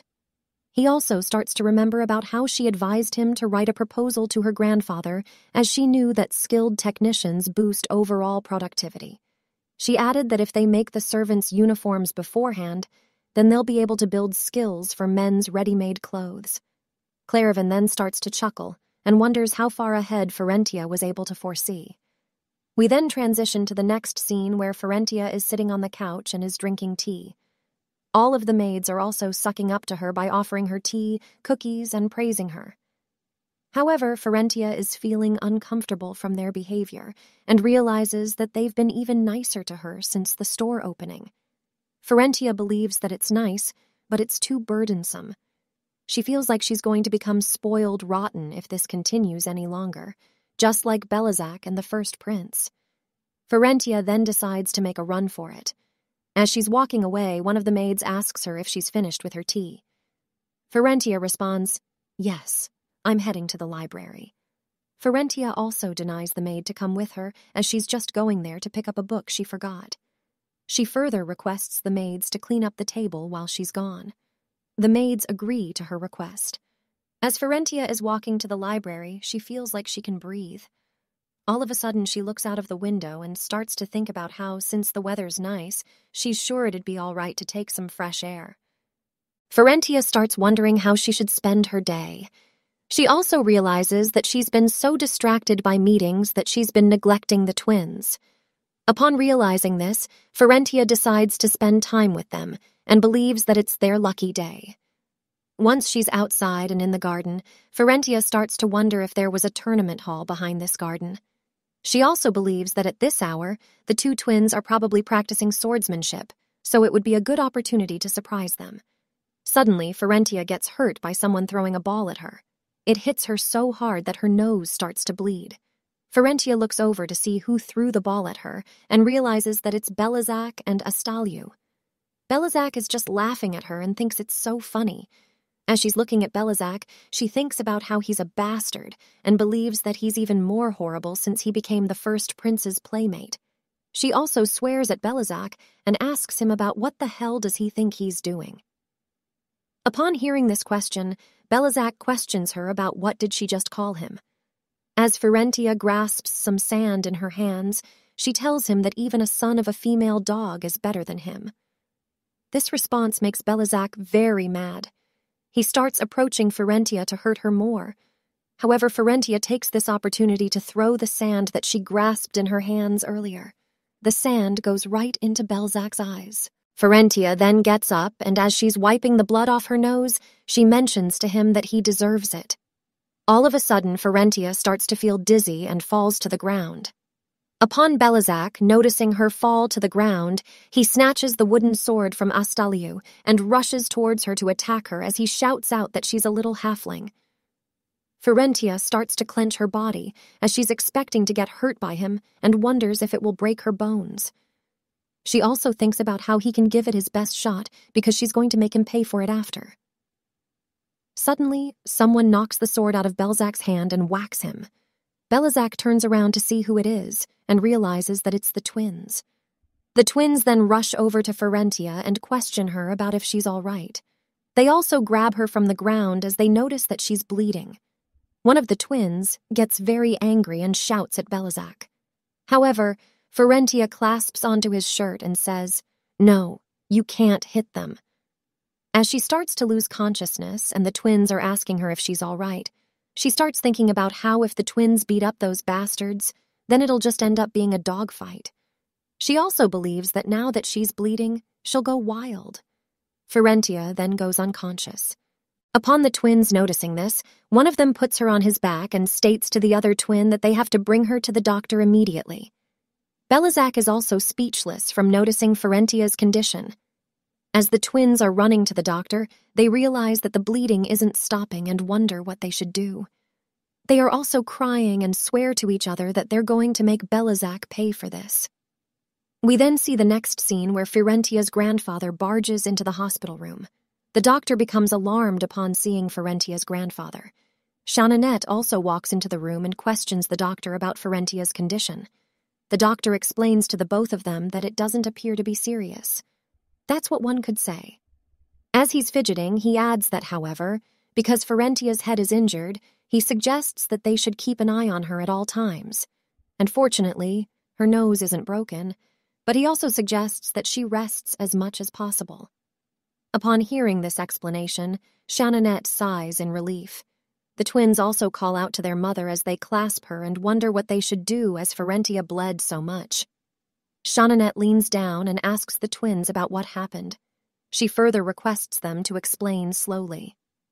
As the twins are sniffling, they then explain to their mother that they were on their way to see Firentia after they finished their swordsmanship training, and that's when they heard Firentia's voice in the garden.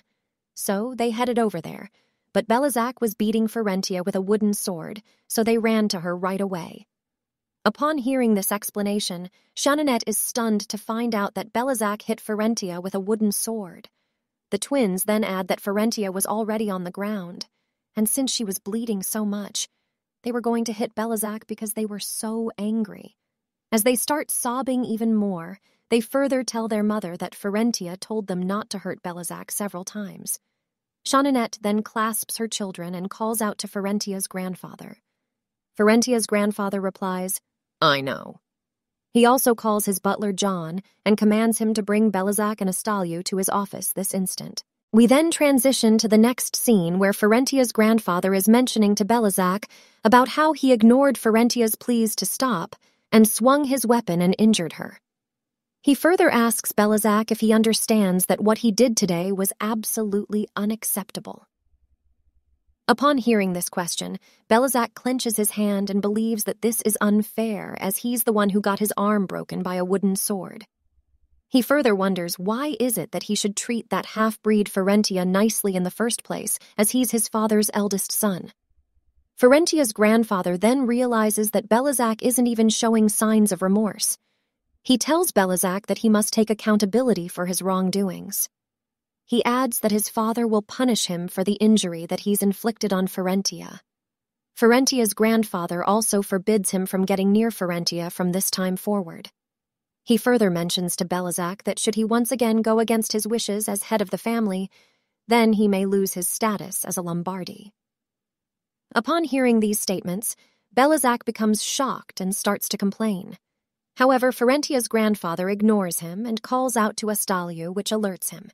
He then questions Astaliu about while Belizak was swinging his wooden sword at Firentia, why did he stand by without intervening? As Astaliu is sniffling, he attempts to reply to his grandfather. However, Firentia's grandfather cuts him off and explains to him that a sword should only be wielded by the wise and just. He adds that he doesn't deserve to hold a sword, judging by today's incident. This response shocks Astaliu. As Astaliu's shaking, Firentia's grandfather further states to him that if he does not prove himself fit to wield a sword, then his swordsmanship training will stop. Astaliu is speechless upon hearing this. Firentia's grandfather then dismisses both of them and tells them that he hopes for both their sakes that they won't be brought into his office for the same issue again. Once the two of them are outside of their grandfather's office, Astaliu says, "I'm heading back first." As he's walking back to his room and continues to sob, he starts to remember what his grandfather told him. Belizak then clenches his hand and starts to walk back to his room as well. As he's walking back, he believes that this is unfair and how it's him who got hurt, yet everyone is so focused on Firentia. Suddenly, Belizak starts to remember his grandfather's look. He quickly turns around to see if his grandfather is behind him, but realizes that there's no one there. He then grits his teeth and bangs the wall while swearing. He further mentions to himself that Firentia should watch out as he won't just stand by passively. Belizak then starts to run. However, someone puts their sword in front of Belizak's feet, which causes him to trip and fall. As Belizak slowly gets back up, he wonders what that was. All of a sudden, someone grabs him. It turns out to be the twins, and they state to Belizak that it must hurt a lot. They also ask him about why did he trip and fall when there's nothing there.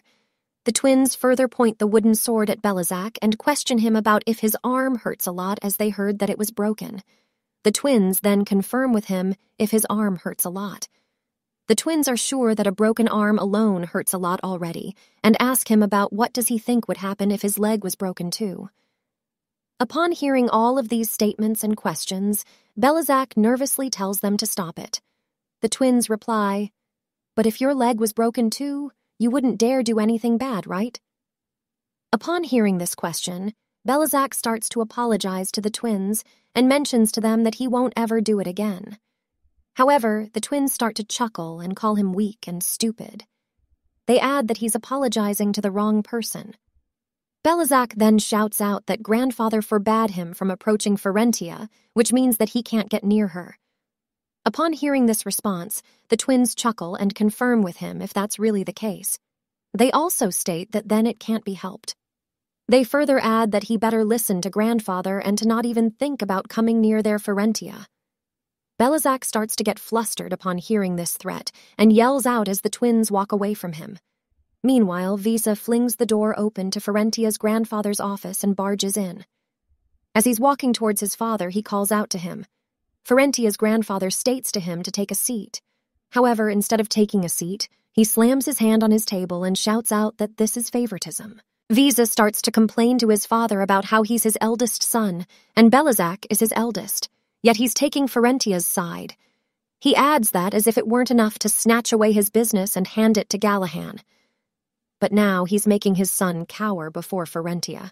And from what he's heard, he's been involved in that ridiculous clothing business of Gallahan's, apparently. He further asks his father about just why on earth would Gallahan even dress the servants in such lowly clothes.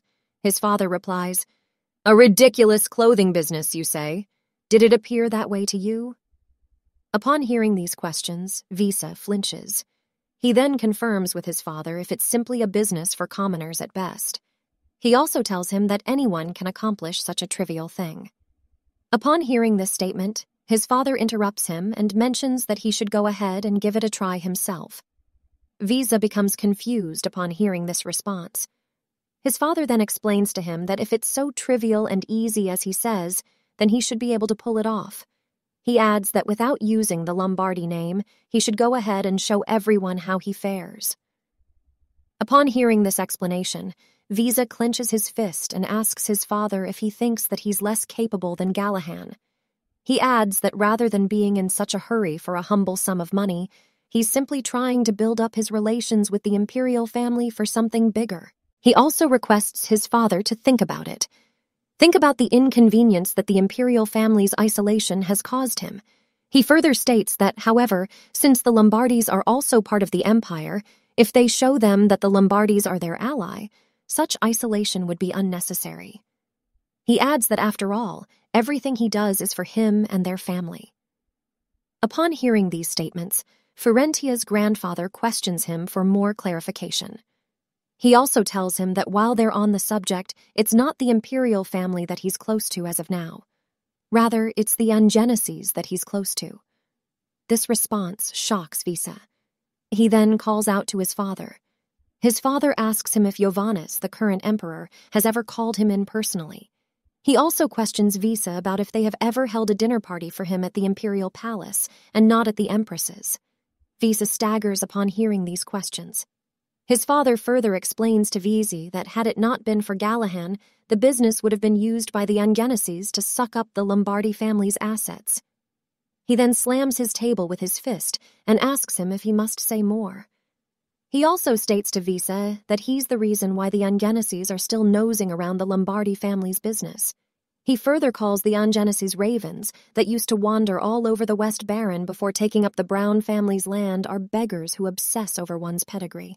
Firentia's grandfather further mentions to Visi that up until this point, because he's his son, and after seeing the admirable effort he's put in, he trusted and watched him, despite the countless mistakes that he's made. So this is his first and last warning to him. He warns him to not let him reap what he has in his hands in the end. From hearing all of this from his father, Visi becomes gloomy. He also starts to tremble. His father then says, "From what I've heard, the day of the Lombardi scholarship is on the same day as your imperial entrance. You better carefully consider which one to choose, the family or the Angeneses." After speaking to his father, Visa leaves his office and slams the door behind him. He starts to wonder what he should do as his entrance at the palace has already been discussed with the Empress. We then transition to the next scene where we see that Visa is really worried and questions Salal about what he should do now. He further tells her that at this rate, his father may take the Lombardi name from him. As Salal is calming him down, she requests him not to worry too much as he's the son of his father and Natalia Sershaw. She also asks him that no matter how cold-blooded his father may be, how could he possibly throw him away? Vise responds, but father isn't one to make empty threats. Salal is speechless at first, but then mentions to him that, of course, she's sure that his father means what he says.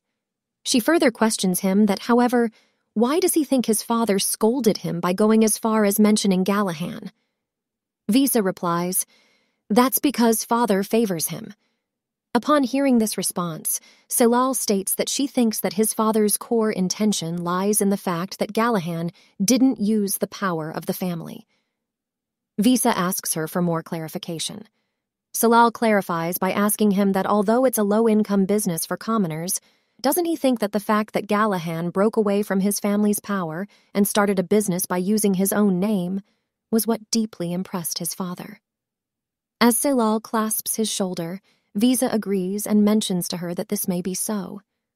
Salal then says, "Think about it, dear. Think about just how much you've tried not to go against your father's will all this time. However, people tend to get tired of what they're used to." She adds that she thinks his father now wishes him to show more initiative and whispers to him about what does he think. She further puts her hand on his face and mentions to him that if he stands firm in the face of the authority of the head of the family, then it's only natural for him to appear more reliable to his father. She adds to think of it as another test from his father, a test to see his father's real intentions. Upon hearing all of these statements, Visa agrees with Salal as he believes that what she's saying has a point. Salal then turns around to blow out the candles. As she's blowing them out, she tells Visa that the upcoming party will be held by the Empress to commemorate Belazak's assignment as the prince's playmate. She adds that she can already vividly see the children gleaming with joy. We then see the next scene where Firentia is waking up. Her father notices that she's waking up and questions her if she has come to. Firentia replies by asking her daddy about where she is. Her father responds, "We're in your bedroom. You were unconscious for most of the day." Upon hearing this response, Firentia understands. Her father then questions her if she feels dizzy and asks her if she's hurt anywhere. Firentia reassures him that she's fine. She also starts to wonder how things went as she believes that half a day is enough time for things to have already concluded. Suddenly, Firentia's father puts his hand on her face and states that he's heard everything from the twins about how Belazak hit her with a wooden sword. Her father adds that despite that, she tried stopping the twins to protect the children that hurt her. Upon hearing these statements, Firentia is confused and starts to think about how that's not what really happened and knows that she's in this state because she got hit by a ball. Firentia's father then hugs her and tells her that he understands and knows exactly how she feels. He also questions her about how is she so kind. As Firentia's father is hugging her, she realizes that what the twins saw was that Belazak was brandishing a wooden sword at her. She also wonders if the adults just took what the twins told them and misunderstood the whole thing. She further believes that she's hit the jackpot thanks to this. Please make sure to subscribe. Special thanks to all of my Patreon members. Why not watch another Manhwa recap on my channel by clicking on this video right here